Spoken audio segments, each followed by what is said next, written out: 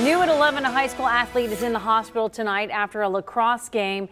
It was not the sport that sidelined him. Instead, it was a rare condition that left him in a coma. 9 on your side's Kristen Swilley was at Lakota West tonight. She learned how a community is fighting to stay Stratman strong.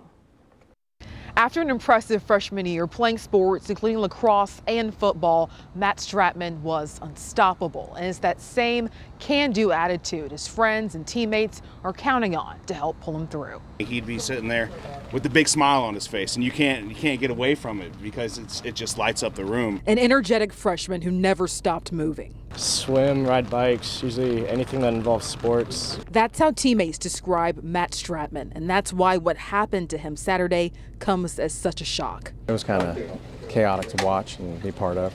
So, I mean, we just got done finishing our alumni game, and, Matt was feeling fine.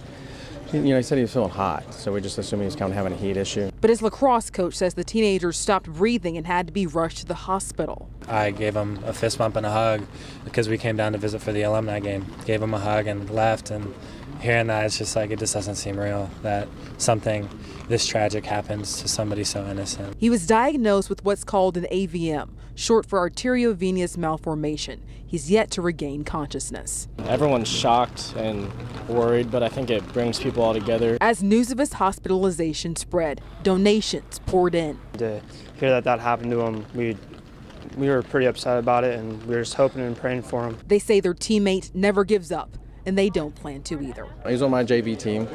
He's projected to go to the varsity squad next year, so we're looking forward to having him back.